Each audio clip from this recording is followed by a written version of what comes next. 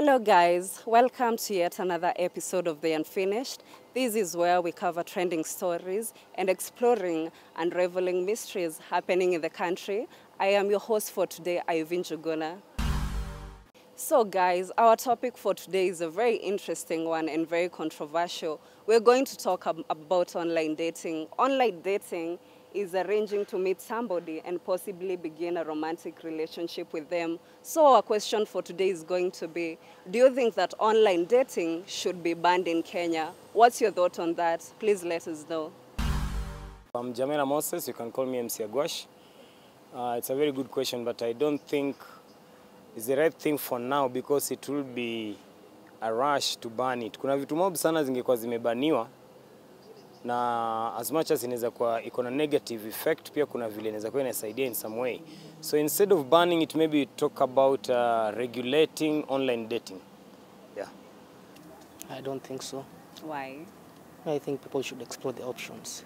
You know, some people are scared of meeting people one-on-one, so they find it easier through online dating. So that's my intake. Okay. No, Why? because many youths and teens meet there, and in a lifetime you find like many couples tell you maybe they met on online, and this is what has been helping them. I don't think so. I think somehow watu wabatike honestly, but inafaa ikuwe na certain controls. Let's say if the app where you're doing that online dating can register, there's a way it can keep track of your location with the person. Maybe yes, you've chosen mtu on a date, but if those apps themselves zinaweza kuwa na security kama tuseme these trading apps, unapata some even take a photo of your ID, all that itakuwa secure to ensure more security. By the time umeingia an online dating platform, and let's say just for you to be registered in there, a photo of your ID was taken, and maybe the location where you live. I think such measures would either reduce or help curb when these actions happen, because when they happen and you can't really trace when a person has put a fake photo, honestly, you can't really say whether that is the person. I guess catfishing really happens a lot.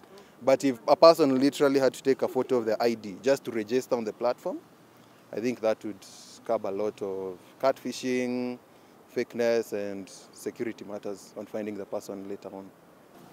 Yeah, for me, I guess I agree they should be banned because looking at the side effects, the negative are more than the positive ones.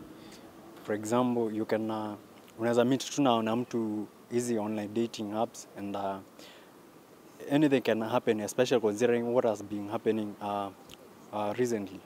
I guess zingekuwa ziko, those are few lives that could have been saved. Yeah, so for me, I agree they should be banned. I don't think it should be banned. Reasons. For some people, it actually works out quite well. Like personally, past experience, I met someone through Tinder. Yeah, though it didn't work out, but we're really close friends right now. Yeah. I think yes or no, because if we can say yes, unajua tukibani itasaidia ku prevent hizo cases, the kama ya Kasarani, the one ya South B inge prevent hizo cases nini. And no, because people sometimes nini wanapata partners online na wanakuja kutengeneza families popo huko nje.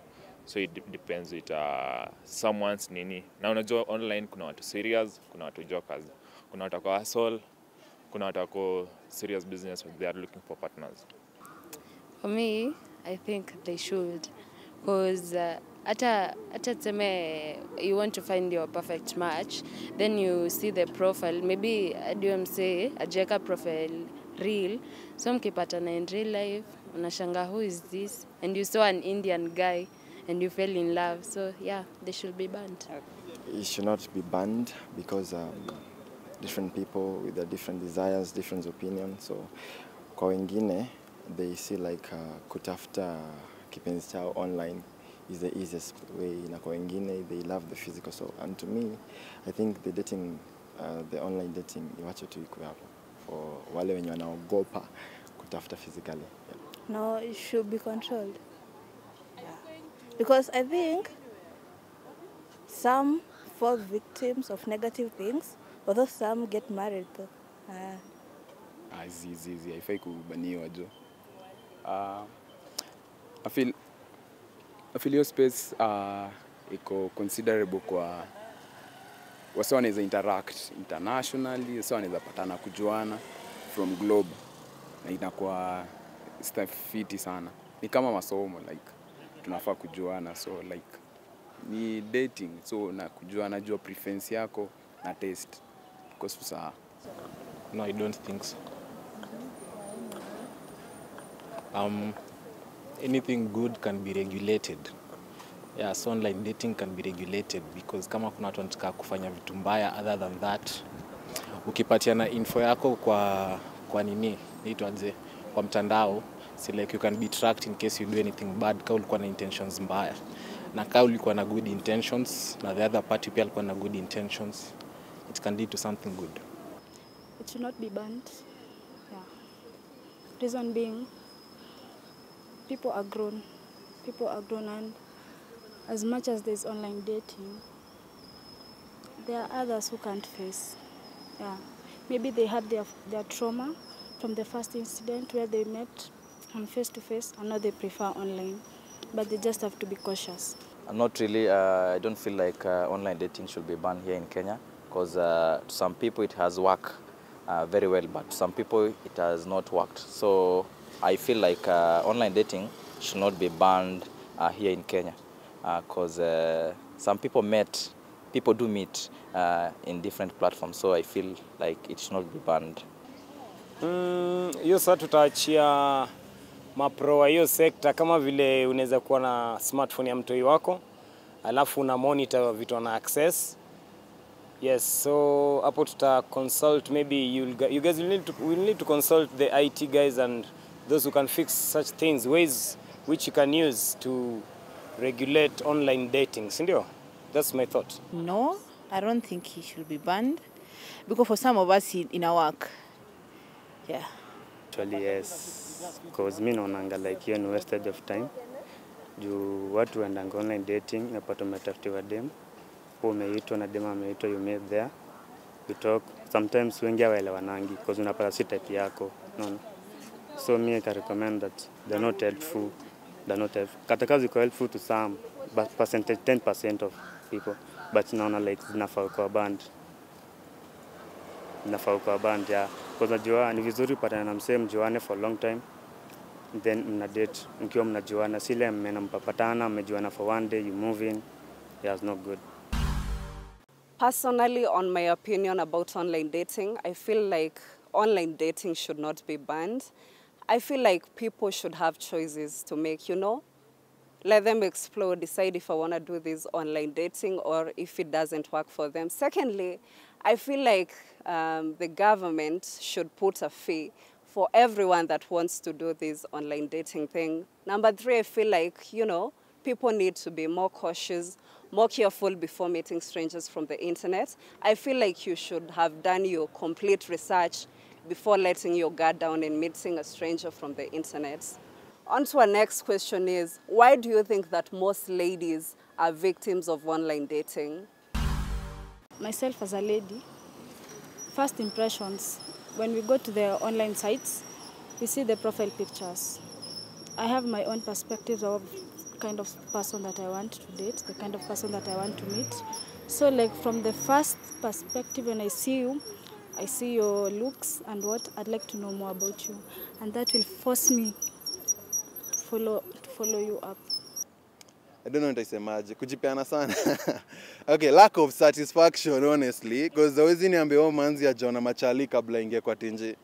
I think mtu anaona labda wale wenye anapata hawako hiyo class anataka, anafikiria online ndo atapata mzungu fulani, atamsapta msako na ligi fulani, do fulani, category fulani, hence wanting more actually gives them less. Because I think ni mambo ya too much options. I think tu ni wao control options zao kwa satisfied. Ladies are more vulnerable, according to me. Most of the time wasichana wanajikalianga makwao, na najua human beings are social beings, sindio? You need other people, you need to interact with other people. Most of the time wasichana wanakaanga kwao, that's their primary role. So for her to experience the outside world, most of them wanaendanga internet. Yeah, so I think watu wana exploiting their vulnerability. Juu pia ukipatanga wasichana wengine wenye wanatembeanga huku nje like wako so free na people na hawakwangi susceptible to those things. Yeah. So it's vulnerability. Alafu pia men on the other hand like wanataka vitu za haraka na rahisi. So anaonanga hiyo kama opportunity ya kuexploit mtu.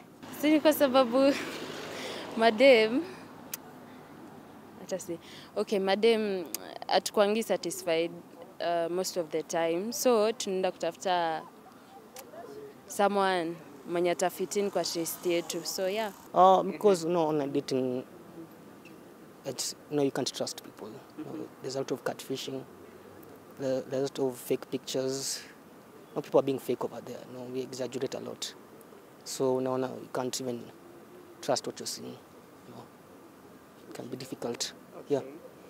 I can say yeah, because ladies sana sana hao ndo watu wana target. Huwezi pata online mwanaume ana targetiwa. It's very hard. So I guess ladies are the victims of online dating. Hawajipeangi time at least to get to know that person. Alafu, I should advise those who use the online dating apps. Ikifika hiyo party ya kumeet, unaambia your close people. Maybe kwenye mmeagree mtameet or kitu kaa hiyo. I think most of the victims are ladies. Not only ladies, but most victims are ladies. I think it's because they are prone to maybe being hurt, harassment. Alafu pia they could be victims because of the situation in life sahi, the economic situation. People take extreme measures ama risks kupata at least something to put food on the table. So utaona dem maybe anaweza kubali kutumika ama going for a blind date ili apate do. Si ndio? Yeah, na maybe wezi jua ule mtu na date intention yake ni nini. Kuna watu pia wanaweza kuwa wanataka tu mtu ambaye wanaweza wafanye rituals na body parts zao. We have seen such cases, sio tu kwa movie. Life saizi ni kama movie, ni kama drama na ni real, si ndio? Yeah, that's my thought about that. According to me, I think some of the ladies, they are desperate. According to me, my own opinion, some of them, they are so desperate. So they feel like when they interact on social medias, maybe they will find someone whom they can date with or have fun with. Yeah. Heartbreaks from men. Yeah, that's the only thing I think. For me, I feel like, as a man, sometimes you don't fall with the emotions. Like, wanawake ukimbilianga vitu sana haraka, sika wanaume. Like, inafikanga point fulani, mwanaume decision amesha internalize na anajua ni nini anaitaka. Lakini ladies sometimes go for money and good things. Me, I will say that like, ladies fall for, they go with their genuine emotions. But men wanna stick with their mind like anaendea goal gani. But ladies sometimes inakonga hard to get that, could decide something. You see, the nature of lady, it's like the lady, it's very easy to, for example, ukikombea a lady na mwanaume, even sahi tukianza kupigana, it's almost 90% that I will win. So anything can happen to you, even if it's the first date ama tumekuwa tu tukijuana. Kama tumekuwa tukidate for many years, things can happen, and tukianza kupigana, maybe probably utakuwa nini, you'll be the nini, utashinda. Ladies, mara mingi tuna fall into these traps so easily. Unapata like ukipata na mtu mahali amekwambia like amjuani hapa mko online, but akikwambia like let us meet, kuna kongana ile urge like let me go and meet this guy nijue ni nani. Yeah, in most cases inapatanga ni mwanaume anakuambia like you come, si ati mwanamke anaambia na mwenzake kuja, anaambia like ni sisi tunaambiwa like come we meet, so unapata like hivyo tu. I'm not sure about that one. Like I just feel it's equally proportioned, yeah. Ladies unapata ni victims cause unajua a lady unapata dem ya anataka kudate but hajaipata boy. Na shida si yeye kupata boy, shida ni venye hakuna boy approach. So anaitan like kutumia hiyo online dating kama anaweza pata mse. Ndio like a lady is so hard to approach a man na shoot a shot, unaona. So unapata the way ako desperate and sort of things, yeah. So unapata most ladies hiyo ndo like alternative tu yao, yeah, at least kupata someone to date. So that one is personal though, but for ladies, ladies are co-victim of online dating because in this generation right now, the young youth, ladies though wanatend kukua so tusemaje kuintaji ile relationship sana, na au pia anakuwa tend kukua broken sana because unajua akiingia relationship ingia with so much love, with so much affection, so most of them think that wakienda kutafuta in the online platforms watapata their match, because unajua hapo kwa platform kuna descriptions, they tend to be wenye wanakuwa attacked sana kwa the platform because hao ndo wanakuwa so nisemeaje wanakuwa so vulnerable in this relationship thing. Yeah. The reason why ladies are victims of online dating, number one is because ladies are lured with money, expensive gifts, cars. Number two, I feel like ladies are very trusting. Number three, I feel like ladies normally let their guard down. I feel like ladies should always trust their gut instincts. I feel like if something in your head tells you something is dangerous, don't try it. And so we're going to go on a short commercial break. We'll be back with 2 more questions.